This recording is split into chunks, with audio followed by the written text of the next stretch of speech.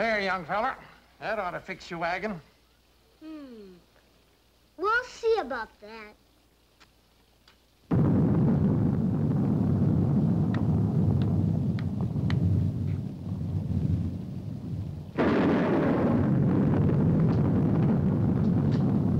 There you are, Lassie. Open up. Give up? No, siree. My fighting blood is just getting all boiled up now. May I borrow my son's attention? But, Mom, I gotta give Uncle Petrie another chance. Oh, only for a minute, dear. I need his help. I have to make up my mind if this jelly's good enough to enter in the fair. That I'd stop any game. That's good, because I want your opinion, too. Mommy. Well, what's the verdict? Well, it tastes like first prize jelly to me. Me too. Me too. Oh, I'm not sure you can be trusted. Took you too long to make up your mind.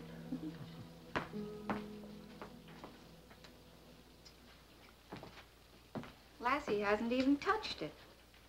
Well, that's the verdict. I think Lassie's hearing something outside. No, it's just the wind. I'll open the door so she can see there's nothing there.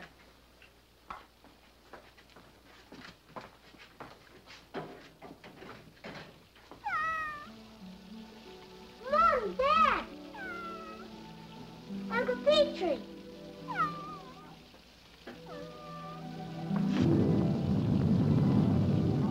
Poor thing, it's half drowned. Well, cats have 9 lives. I only got one. That wet kicks up my rheumatism. Let's close the door. Oh, now, wait a minute. Couldn't we...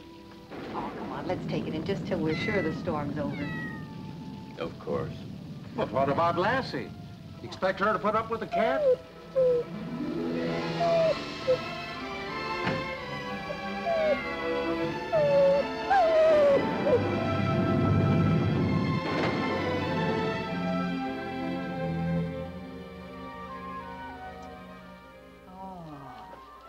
What a lovely yellow color.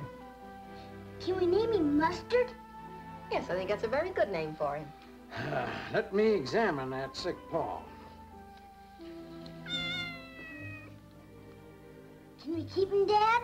May we, dear? May we keep him, Dad? Can we? Well, Lassie likes mustard, don't you, girl? well, we'll give him a try. Mustard's gonna stay.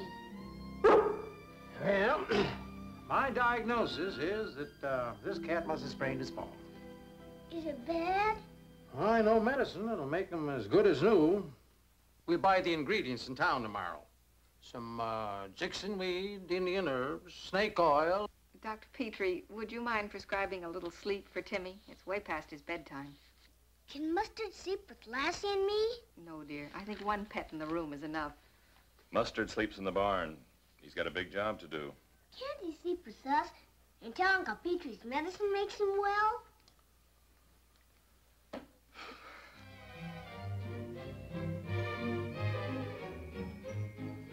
Thanks, Dad.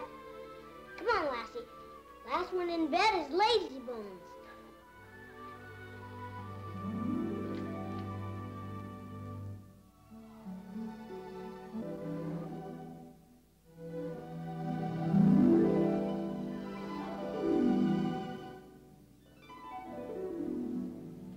Now, before you go to fish or play, remember... I'll feed the chickens, sort the nails, and gather the eggs before I do anything. Good boy. Well, let's get started. I want to get back by noon. Just hold your horses, Paul. This won't take a minute. There. Now, just you stay there and take it easy. As soon as I get back from town, I'll brew up a salve. I'll have you good as new in no time. All right, wind her up.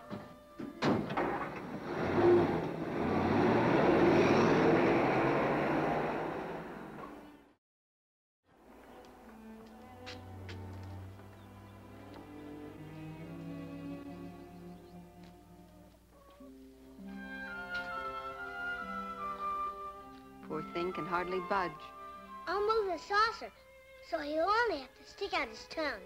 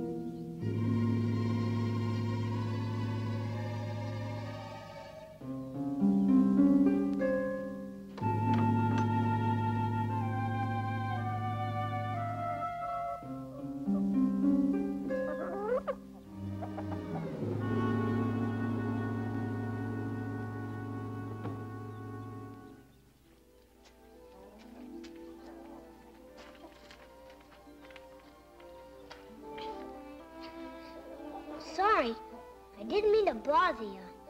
That old fly was buzzing around your head. I'll ask Mom for some more milk. Good girl. Take care of Mustard.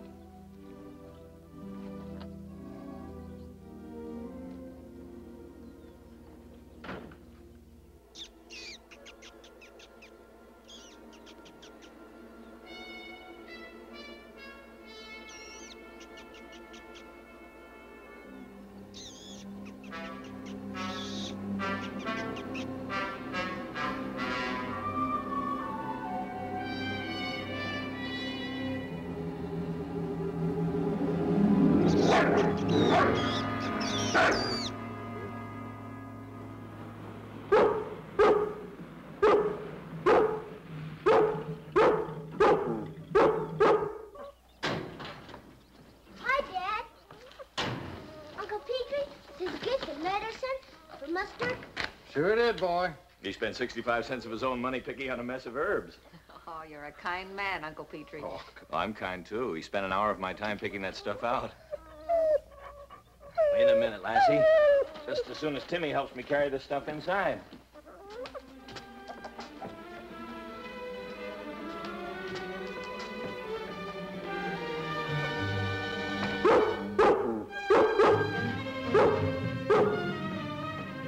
All right, Lassie, now we'll see. Paul, you give a look in that barn and you'll take back what you said about my wasting your time picking out those herbs. Mustard, you're a real champion. That grain scavenger must have put up a pretty good fight, but it was no match for you. No, sir, not even with that injured paw. Mustard, the winner and new champion. I apologize. Yeah, what do you say, Mustard? Now, if you can keep those pests from feasting on my corn, you'll be the star boarder around here. This calls for a celebration. Milk is on the house. Come on, Lassie.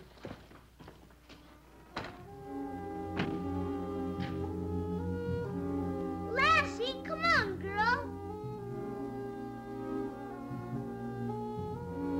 Bring to a boil 6 times, cover tight, and leave to steep overnight.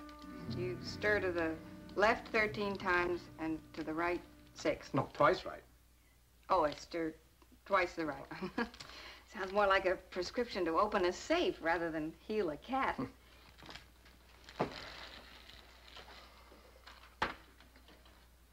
Here, Lassie. You? Well. For valor in line of duty, for ridding our barn of a grain thief, we raise our glasses in a toast to welcome Mr. Mustard as a full-fledged member of the Martin family. Yeah.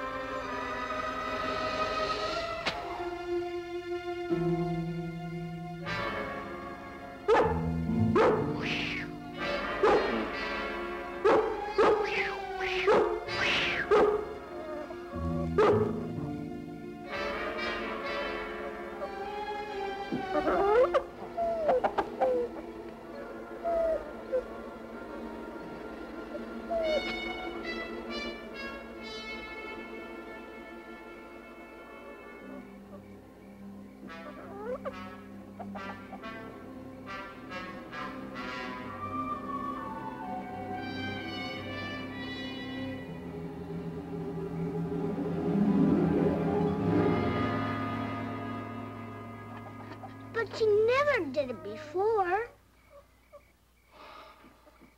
Well, you gonna stay here the rest of the night? Let's go to bed.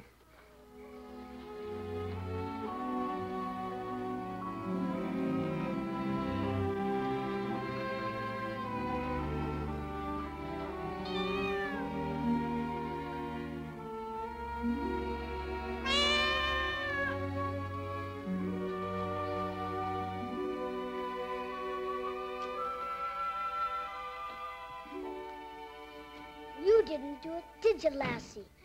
You're no egg eater.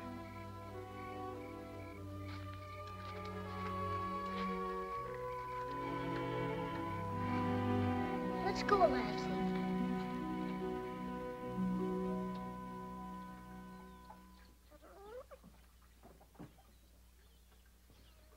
Phew, that stuff smells.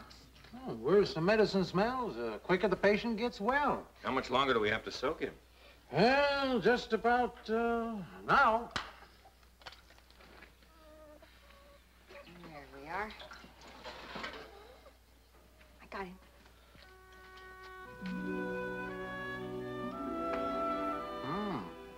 Better, much better. What happens now, Doctor? Yeah, what he needs is a little gentle exercise so that leg won't stiffen up. I'll take him. All right, but no running or dashing about. Just easy and slow, you understand? Mm-hmm. All right. Come on, Lassie. Come on. Come on, Lassie. No, Lassie. I don't want you to be mad at Mustard. I want you to be friends. Now, how about going for a walk?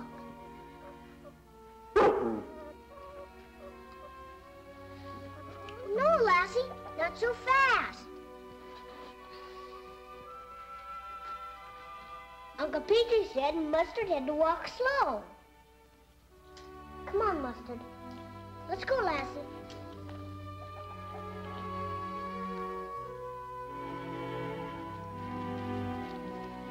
Slow, Lassie, slow. I know you didn't bother those chickens. No, Lassie, you mustn't. Stop being jealous of Mustard. You have to be friends. You take it easy, Mustard. We'll wait for you on the other side of the woods. Bye. Come on, Lassie.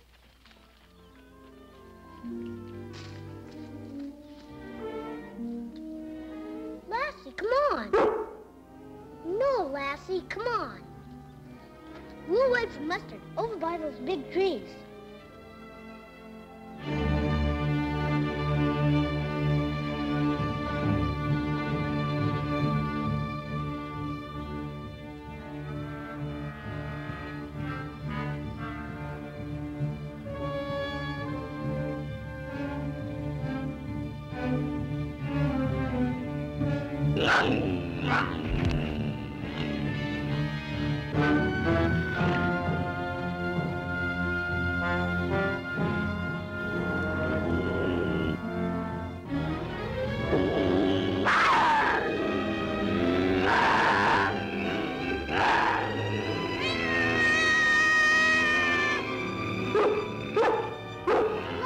Lassie, come back!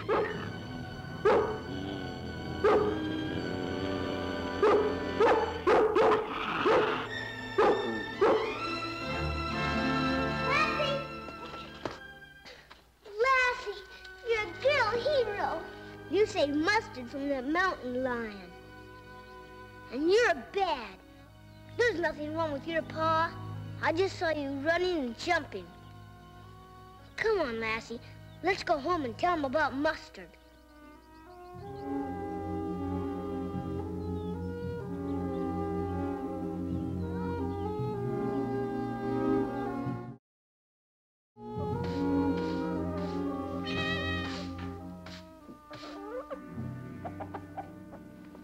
Land's sake.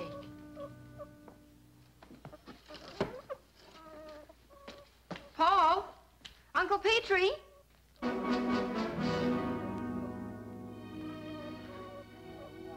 Poor Mustard. There now. Lassie, you stay there. Lassie, you stop that. Stop it this minute. Uncle Petrie. Hold Lassie, will you? She's after Mustard. What happened? Well, Lassie chased the poor cat. He limped over to me and, well, just look at him. Really, I don't know what's gotten into Lassie.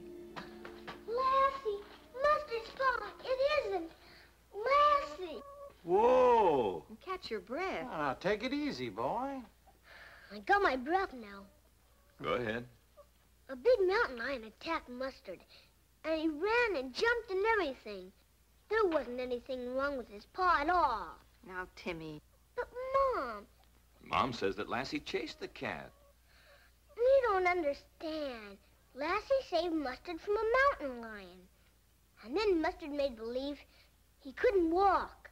And when I told him he was bad, he ran home. That's some story, boy. It's not a story.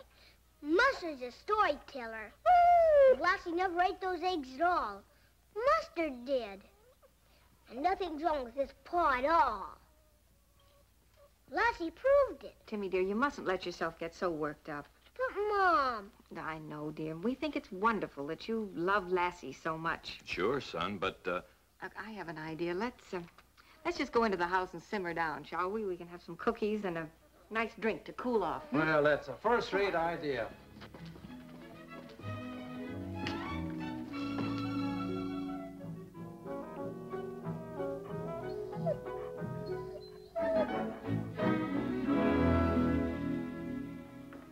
Lassie! Lassie! Lassie! Lassie! I bet you she ran away. And I don't blame her. Lassie! Lassie!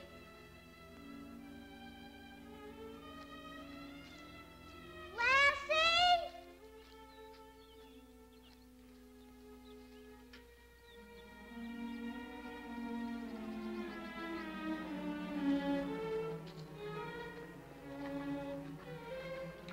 Lassie, it's me, Timmy. I don't believe you ate the eggs or chased the cat or anything. Lassie, I know you're in here. I saw your paw print. I don't like it in here. It's scary. Lassie!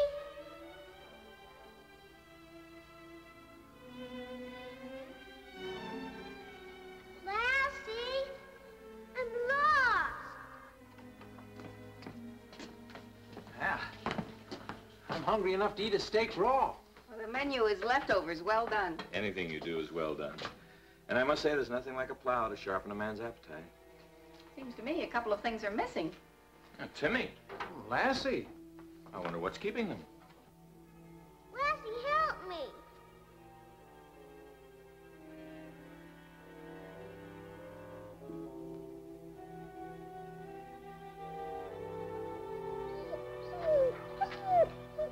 Lassie. Lassie, the best dog any boy ever had. And Mom and Dad and Uncle Petrie, they really love you. Please come home with me. I love you better than a million mustards. You know, that boy hasn't been the same ever since Mustard set foot in this house. Ain't fair to blame a cat for what a dog does. You don't suppose Timmy's right, do you? Oh, it's a little unbelievable. Oh, my jam.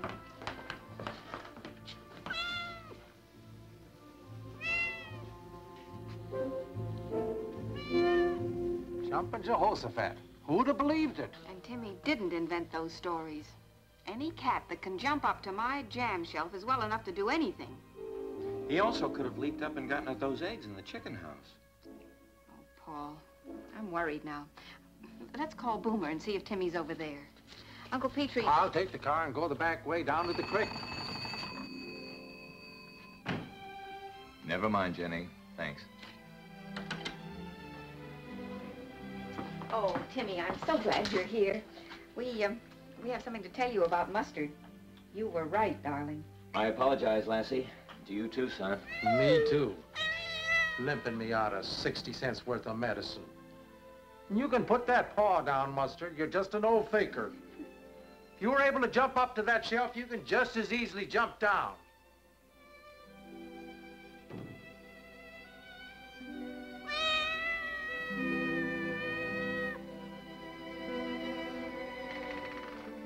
Well, I guess I'll have to warm up the leftovers again. Let those leftovers be leftover. This calls for a celebration. Let's go out to eat. Oh, Paul, it's so expensive. Well, that's how we'll pay for the lessons that Timmy and Lassie taught us. Well, I've been educated too. I'll pay half, Paul. Come on, Mom, let's go. Well, all right. Lassie's going too, isn't she? Well, sure, she's a guest of honor. She's going to get a big, meaty bone. Uncle Petrie, you help me get those dishes and put them in the icebox. We're going out to dinner.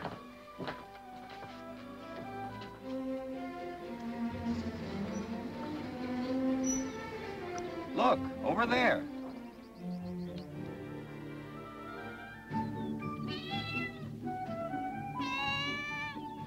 It's Mustard. Mustard.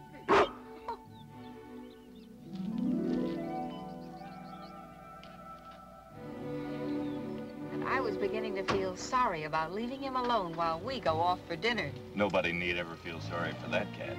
And it all goes to prove that animals aren't much different than humans. Some of them like Mustard take, while others like Lassie give. What do you say, girl?